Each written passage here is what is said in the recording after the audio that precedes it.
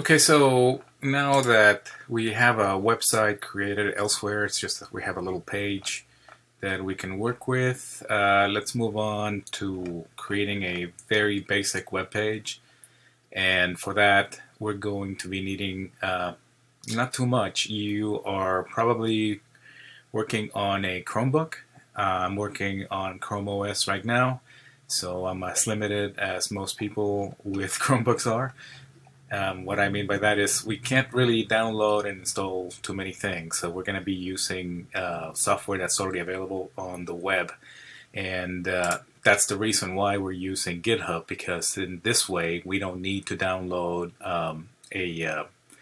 an editor like Atom or a Microsoft code editor or anything like that. We're just going to do everything directly on the web page.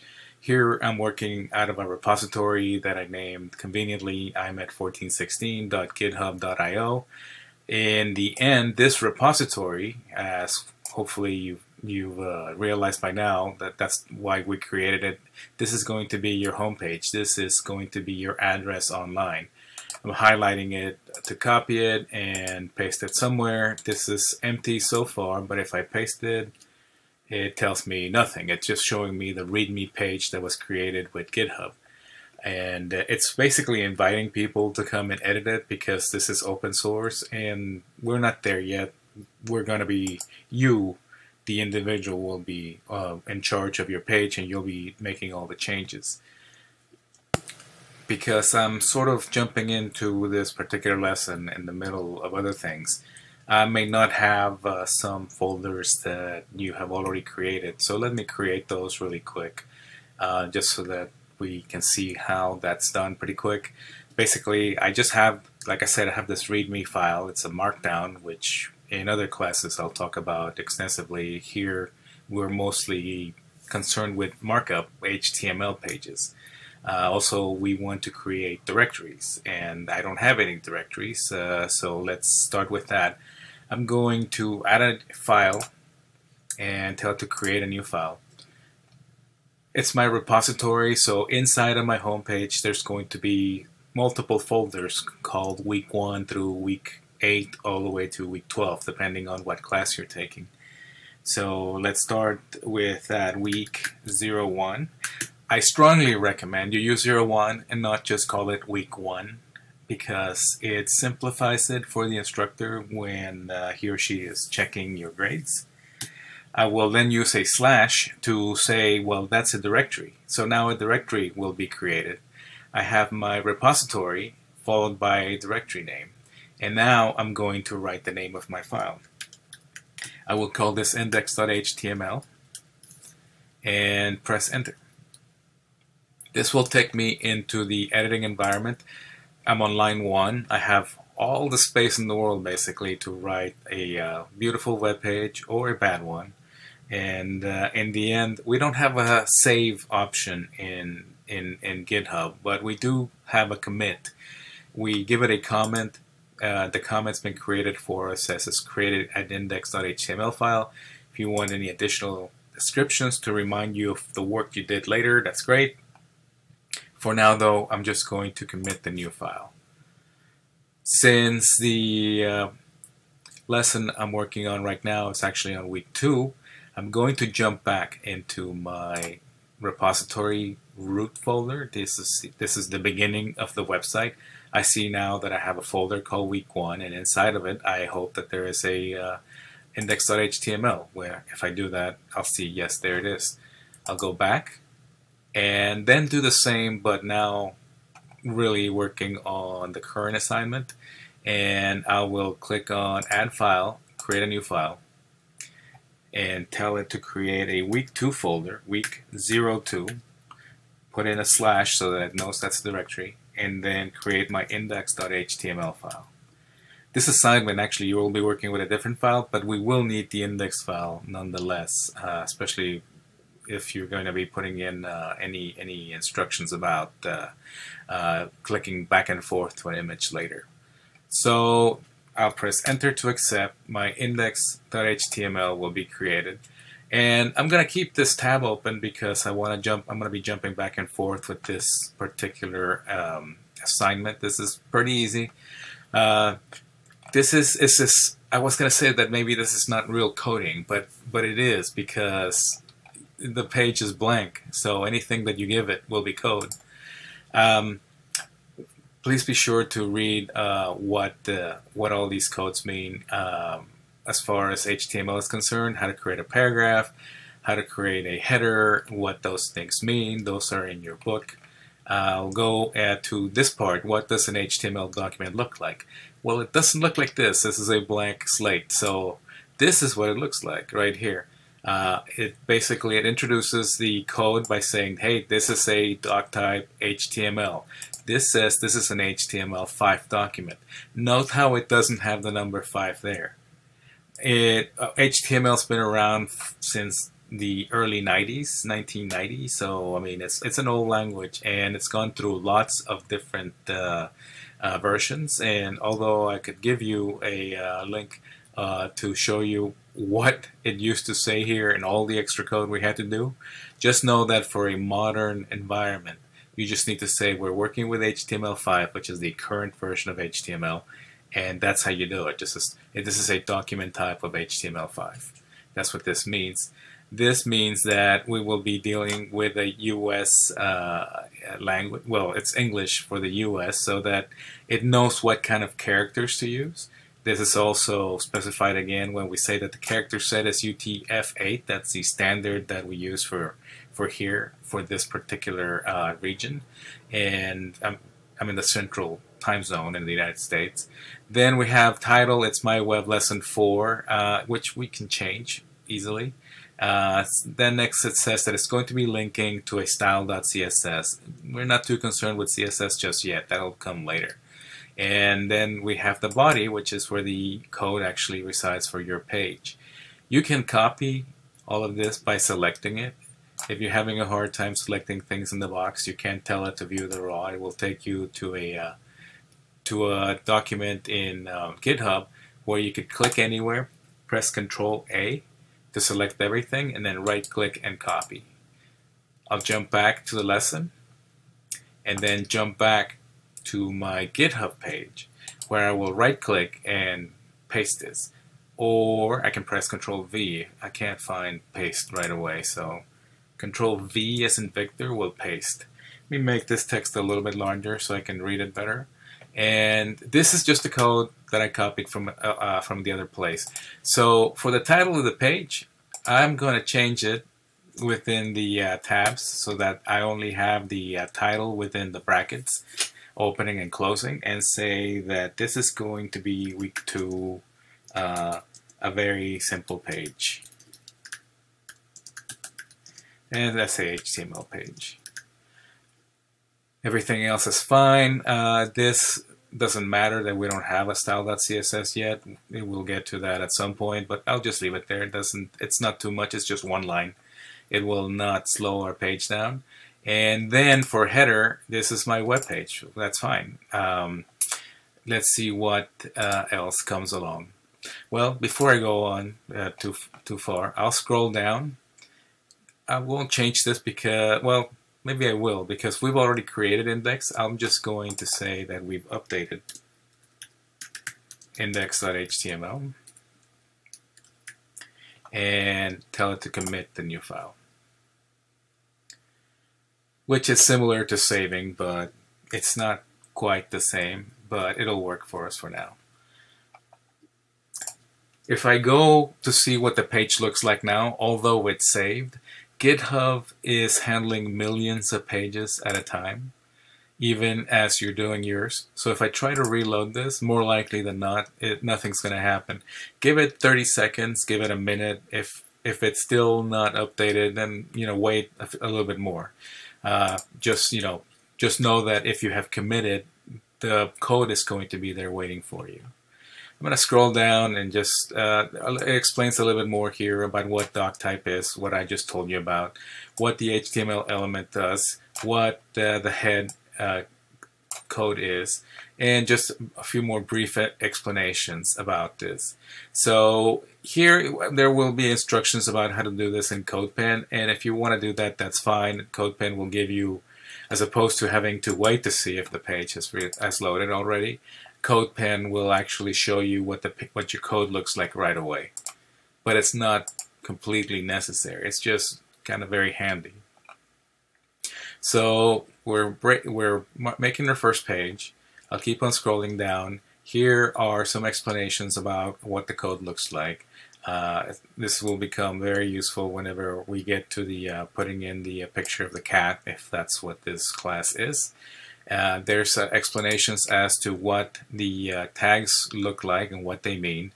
One of the reasons why I post this on GitHub as opposed to just posting it here on your class, you'll see that whenever there are attributes and there are different commands for HTML, that the color will change. So let me zoom in a little bit here. Notice how image here is green, and then everything else, it recognizes some keywords that are blue, and then just regular text is black. And that is a keen way, a good way of showing you this is code and these are different things that code does.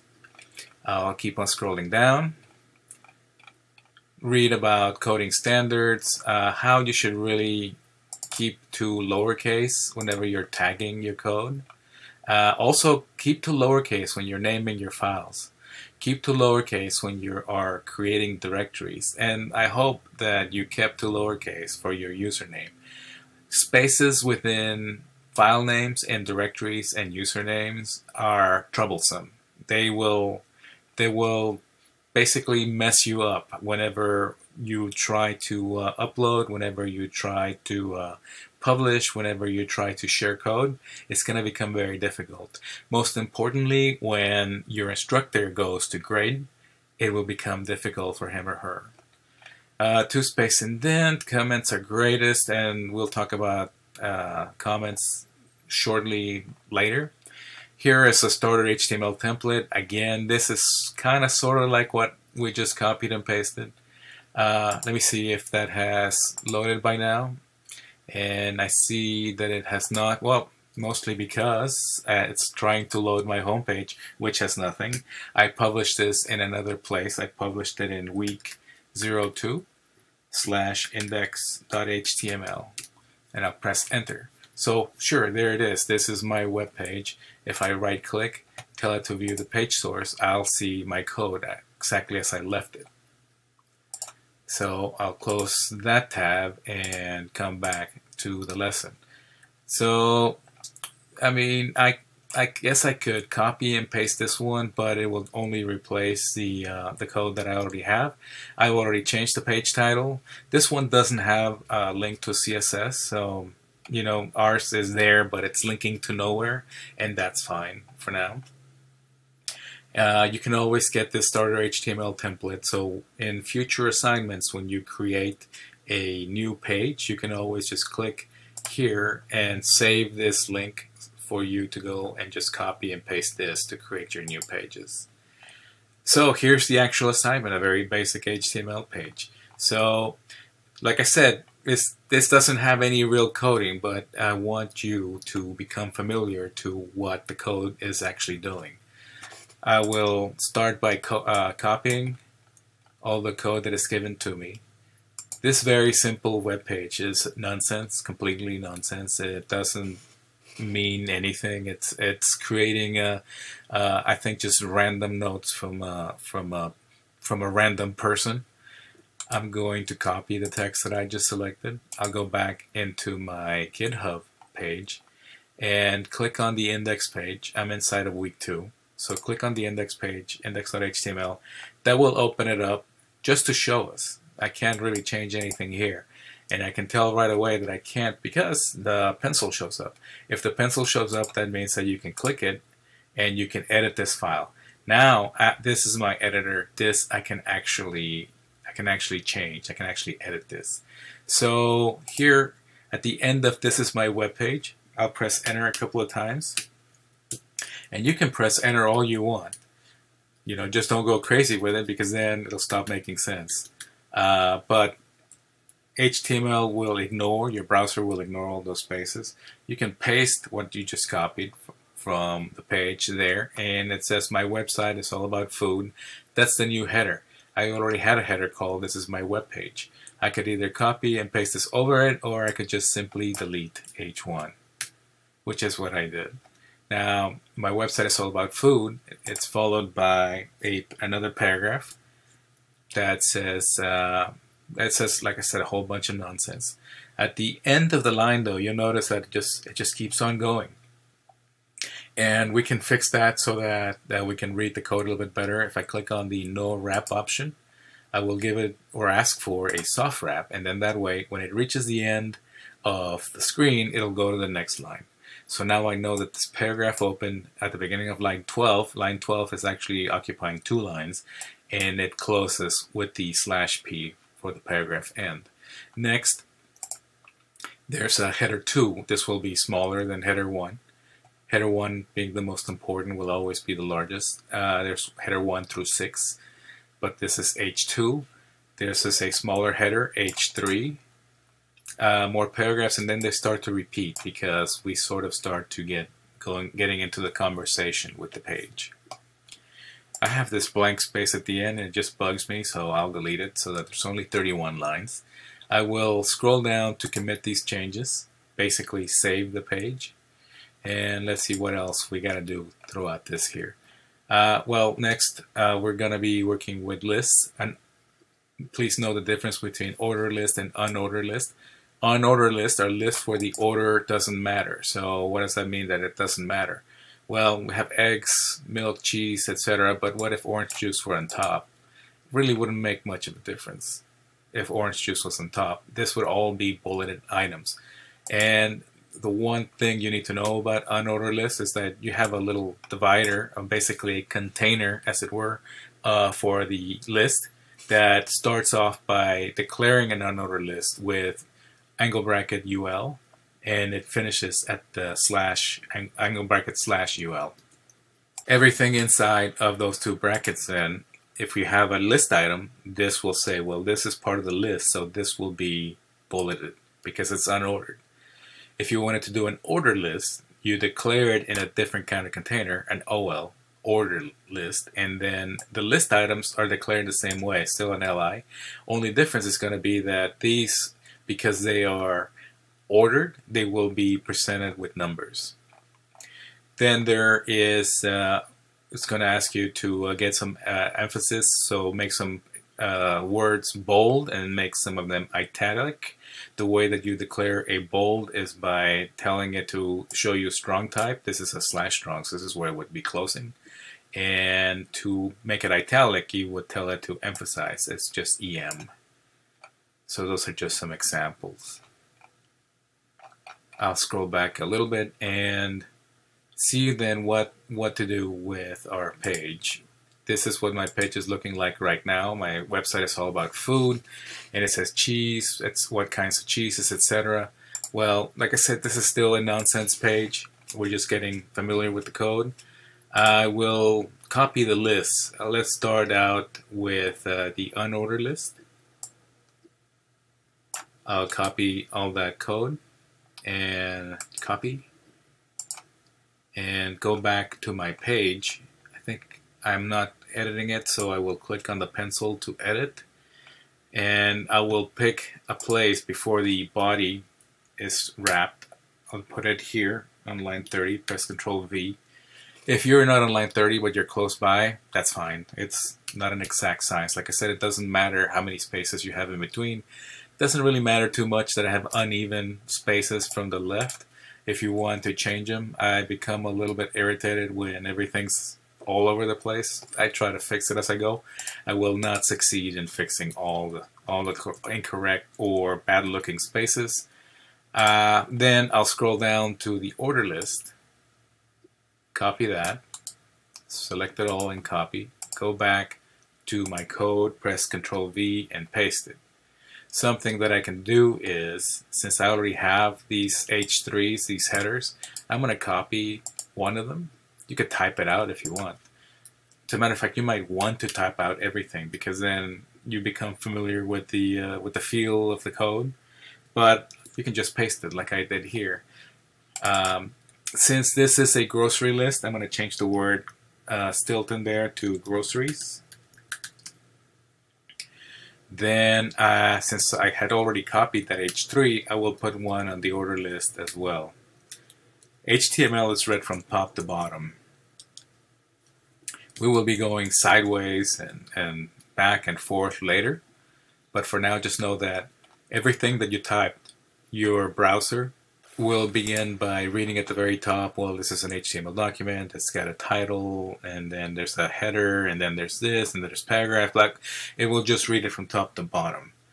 So I will change that Stilton on my line 40 to something else. I do believe that's a recipe. And I think we decided that this is what? It's vanilla, butter, is it cookies? I'm not sure. Maybe let's just say that recipe for cookies. If you want to replace the lists, make sure that you do it with something that kind of makes sense within the containers. If you want to replace it with a list of TV shows, if you want to replace it with a list of music artists, whatever interests you, this is your page. It's a silly little page, but in the end it's yours. You can start playing with it right now and start to remember what the elements look like, because later on when you work on your projects, you can always come and check your older work, your previous work, and copy and paste a lot of this code.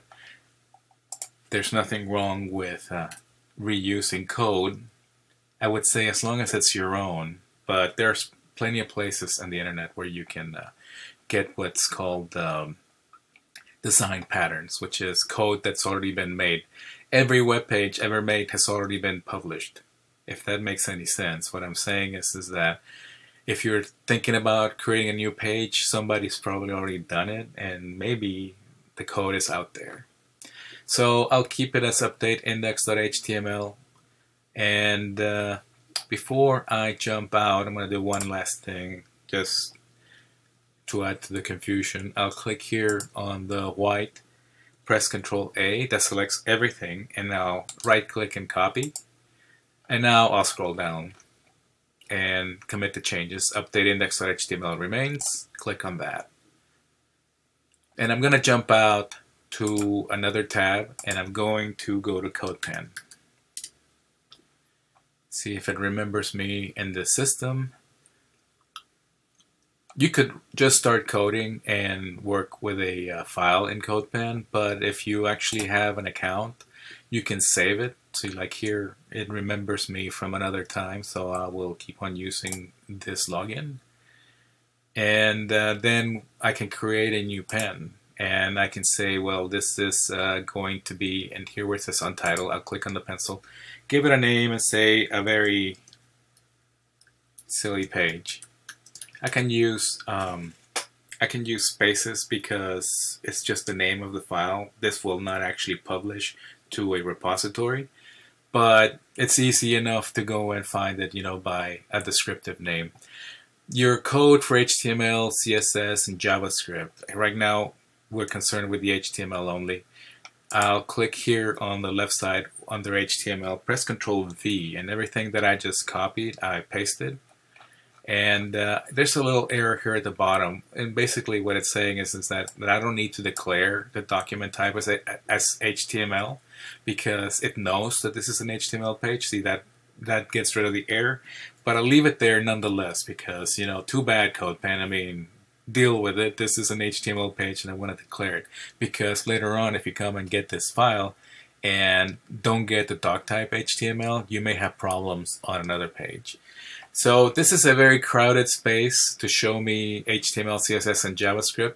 So I can click on change view and I'll pick the one on the left. That way my code's on the left and I can then minimize JavaScript, minimize CSS, and then see how you have all this code that you have copied and pasted, and immediately, without having to wait for GitHub, you can see what it's looking like. Here's my groceries. Remember when we said that in an unordered list, it doesn't matter, the order doesn't matter? what that means is that, okay, well, the eggs are on top.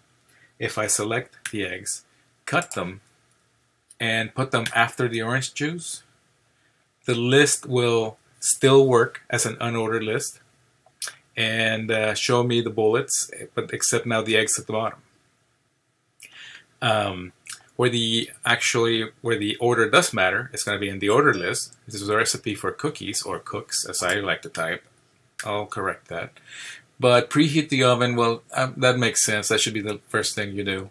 And but maybe you want to add the vanilla first, for whatever reason. This is a silly page anyway. I'll give myself a little bit more space so I can see the code a little bit better. And say I want to replace add the vanilla. I want to put it before add butter. So does that mean that I'll have 1, 3, 2, 4, 5? It should mean that I will always have 1, 2, 3, 4, 5 because this is an ordered list. So copying, or actually cutting here, I'll right click and cut. Control X is my shortcut, and then add it as the second space. Paste it. Control V as in Victor to paste. Then my list on the right side should show up as 1, 2, 3, 4, 5, except the vanilla is added first and the butter is added after that. Like I said, it's nice to have this saved somewhere else, but I don't expect you to be working on this completely, because when we get to images, you'll find that images they don't work nicely here. Unless there's a paid account, then we'll just keep on using the free account. Notice how it's telling me there's 11 unsaved changes. Be sure to save early, save often. That's why it matters to have your own account.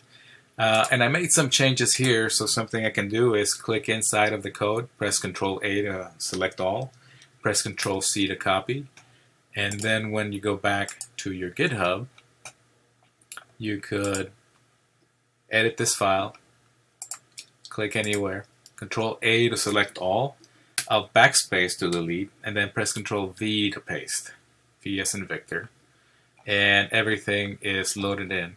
If you want to work completely out of GitHub, that's fine. I'm just telling you that if you're working with code and you're just learning it, this helps a lot in seeing what's going on. It should make a little bit more sense what to expect whenever you're typing in your code. For example, my website's all about food. It's an H1. Well, you know, what if we change it to something else? I told you that it goes all the way to 6.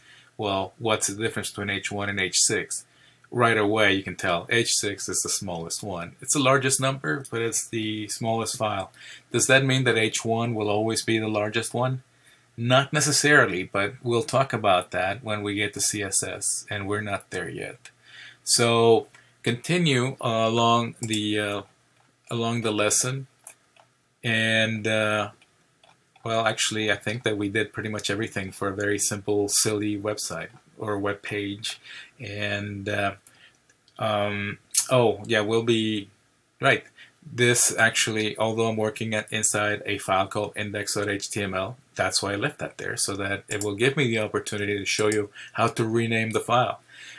Because although we've been working with index.html, index.html actually comes in the next exercise. This one right now will show you, this is just, you know, we're getting ready to work with all this code. We created all this code, but really this should actually be called coding101.html. I'm just going to copy that. You could type it if you want. It's inside the week 2 folder already. And this is the way it's going to work. I'll click, actually, let's see, I think I've already committed this, yes. I'm going to click on the week 2 link here so that it shows me what's inside of the week 2 folder. And here is index.html. So I just wanted to make sure that I was in the right place. I go into index.html and then I'll tell it to edit. Now we've been editing everything here. All the code inside. The other thing that we can actually edit is the name of the file. So right now it's called index.html. I'll paste what I copied. I only need one .html. Make sure that your files are space free. Don't call it coding space 101. Call it coding 101. Don't call it coding with capital letters and 2 C's, etc.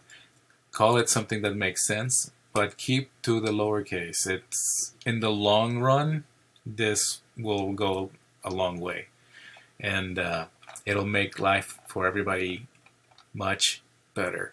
I'll commit the changes, and whenever this page actually does upload, or rather it updates, this page, this index.html, will give me an error because there will not be a file there. Instead, I'll need to go and look for my username.github.io/week02/coding101. But like I said before, it will take it some time for it to get there. So if you want to change, like I said, any of these, if you want to add any text, any content, by all means do. Start playing with the code. Make sure that if you're gonna be keeping things in CodePen and you're gonna keep them in GitHub, make sure that you're okay with the content on one as opposed to the other. The one that matters is going to be this one, the one that is actually tied to your web page, so that when it loads, well, like this one now, it actually tells me that it's updated. So I can change the name of the file index.html to coding101.html. I'll click on that, and then it gives me the page as it looks like right now. And then this is the page that you need to turn in. So be sure to select it, copy it, or if you want to memorize it, but I would copy that. Then in your assignment, make sure that you're inside the assignment. You would click on the name of the assignment and scroll all the way to the bottom, and so that the instructor can see what your page was. In assignment submission, click on write submission, and here paste. Actually, it will give me an error if I try to paste. It'll say, yeah, press Control V. And so press Control V, and this is the page that the instructor will open, the one that we just saw right here that we made the changes to. And at least for this assignment, for this week 2 assignment, coding101.html is the one you need. This is the link. Click on submit for a grade, and we'll see you on the next lesson.